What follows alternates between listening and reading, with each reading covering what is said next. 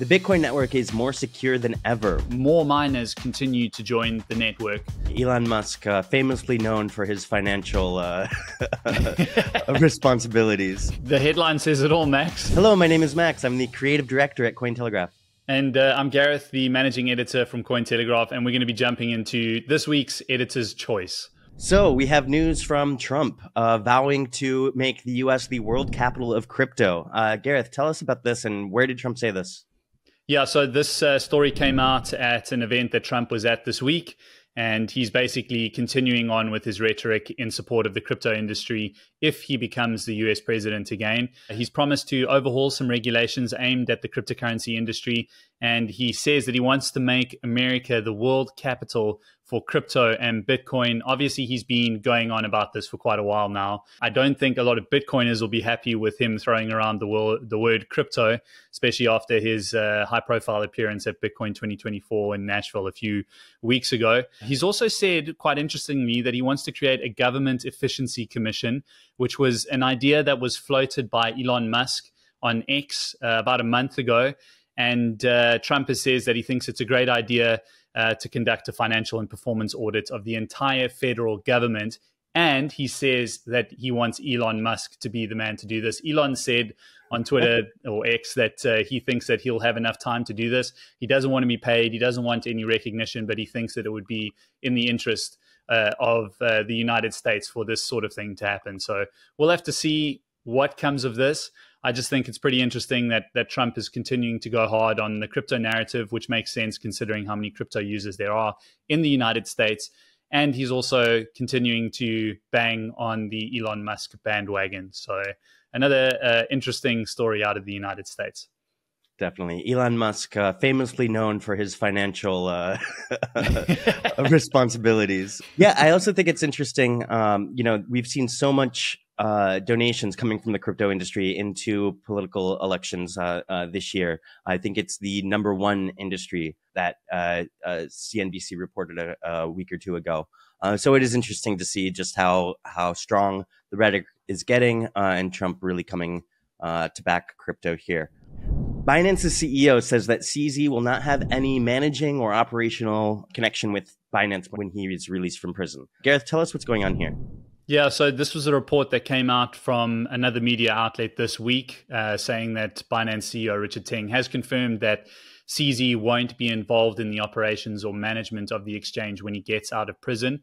Of course, CZ is set to be released on the 29th of September. I spoke to Richard Teng late last year when he took over as Binance CEO when CZ stepped down after their high-profile court case in the US and that $4.3 billion settlement. CZ pled guilty to one felony charge related to violations of the Bank Secrecy Act.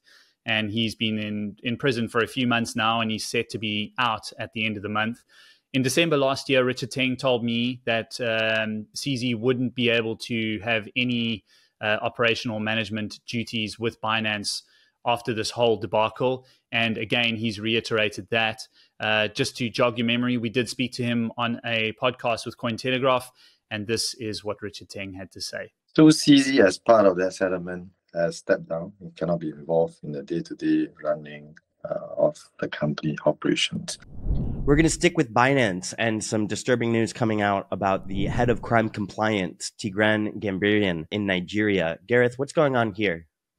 This week, we saw Tigran Gambaryan finally appear in court in Nigeria over those charges related to money laundering. He was arrested in February this year in relation to Binance's operations in the country. He's been detained since then, and the family and Binance have continually reported that Tigran has had no access to his legal team and that he's had no access to adequate medical facilities while he's been detained in Nigerian prison. He appeared in court this week. He looked noticeably disheveled, and he seems to be struggling with some health issues. They've given us information that suggests that he's got a bad back injury and some other issues that he is not being assisted with. And this video that was circulating online after his appearance in court really is disturbing. We'll show it here very briefly just so that our audience can understand the dire situation under which Tigran is being held.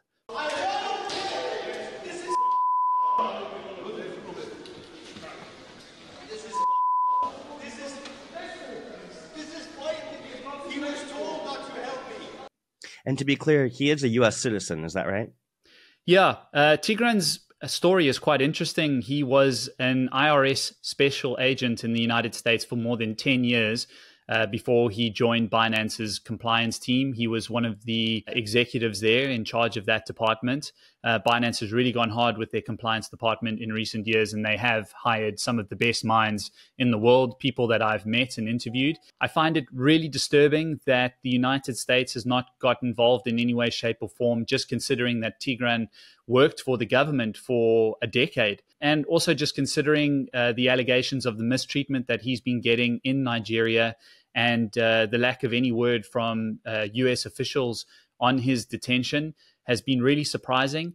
And I think Cointelegraph can say on behalf of the entire cryptocurrency community that the situation involving Gambaryan has been really tough to see. I think everyone denounces what's happening, and we would like to see some more sort of international cooperation in terms of addressing that lawsuit and his direct treatment as a result. We will be catching up with Binance later this month at Token 2049, and these will be some questions that I'll be putting to Richard Teng as well when we sit down for a one-on-one interview. Polygon's MATIC has upgraded to Pol. Tell us, what is this new token?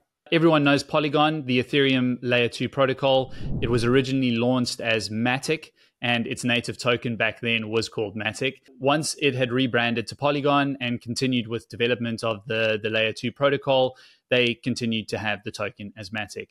As part of its ongoing transition to Polygon 2.0, which is a much bigger sort of ecosystem-wide drive and upgrade of their protocol in general, they have carried out this conversion of MATIC to Pol. So the execution of this technical upgrade took place this week. MATIC has been automatically converted to Pol at a 1-to-1 ratio, and that is the network's native gas and staking token. They are touting this upgrade to enable the community to have better participation in the network's growth. And there's no deadline for users to convert their MATIC tokens to Pol. If you're staking MATIC, that's going to happen automatically. And while MATIC was only earning fees from gas and staking, this new Pol token is said to be able to earn fees from additional actions within their network. Polygon Labs CEO Mark Boyron explained a bit more in conversation with our reporter Zoltan Vardai, and you can check that out here. So the first one ends up being that, the community's been wanting to be able to participate in really growing like the network in the most meaningful way possible. And one of the things that they wanted is funds to be able to do that, right? And so now that there's 2% emissions being introduced through this upgrade, it's going to give an opportunity for the community to participate. We're already seeing that. We just finished season 1 of the community grants program.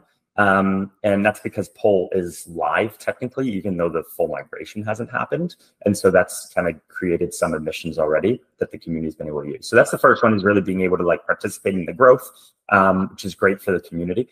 The Bitcoin network is more secure than ever, with its hash rate reaching a new all-time high. Gareth, what's going on here? The headline says it all, Max. The Bitcoin network hash rate has hit another new all-time high. I think this is pretty significant news, just considering that we had the latest halving earlier this year. It essentially means that more miners continue to join the network. And as a result, the hash rate, which is the total sum computing power securing the Bitcoin network, has reached a new high. The more hash rate that comes onto the network, the more difficult it is for miners to secure the network. And it really is an indication of the strength of the network. The higher the hash rate, the more competition there is among miners, and the more computing power is part of the network. For me, I put the story in just considering where we're at in terms of Bitcoin's price in relation to the halving, which took place earlier this year, and the appetite for companies and miners to continue joining the network and battling it out to be a part in the network and obviously mine and secure some Bitcoin. With the halving, the amount of Bitcoin that you receive for mining a block has reduced. So now there's even more competition for less amount of Bitcoin. I know a lot of Bitcoiners out there would say that this is a really healthy thing to see in the network. It'll just be interesting to see if the hash rate remains to grow as we head into 2025, and if there's going to be more appetite from miners to be putting new equipment online and securing the network, even though they know that the competition out there is just getting more and more. So a really interesting story to see, and something that is indicative of the strength of the Bitcoin network. And that wraps up the news for this week. Make sure that you like and subscribe to our page to stay up to date with the latest crypto and blockchain news.